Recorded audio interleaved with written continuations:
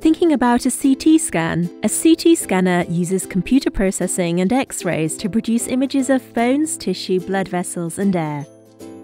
These images are reviewed and interpreted by a radiologist who specializes in diagnosing and reporting on diseases, conditions, and injury. Your doctor will advise whether a CT scan may be useful in evaluating further.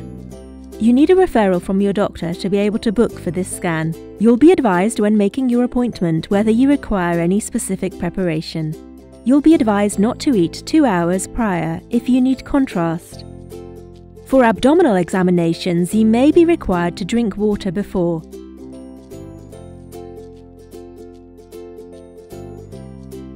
Your appointment may take 15 to 90 minutes to complete. Your radiographer will guide you through the process.